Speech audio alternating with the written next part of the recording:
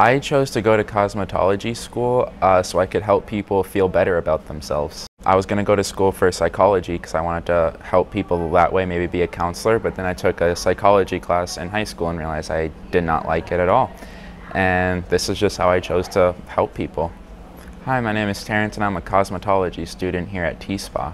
My favorite thing about cosmetology is seeing just a whole bunch of different faces in your chair, just getting to know a bunch of different people and talking. The teachers do go through a bunch of things that we will see in the real world, and it does prepare us, and we do see it sometimes here too, that things that we'll see almost every day in the real world. I feel like it's more beneficial to go to school for 1,800 hours because I'm already at 1,500 hours and I still feel like there's a lot to learn and a lot to be learned.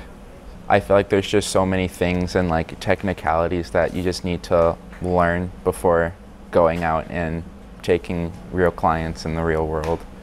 Attending TSPA has changed my life because it's just helping me be better with talking to people and getting to know people. If I had not attended TSPA, I would most likely be a college dropout by now.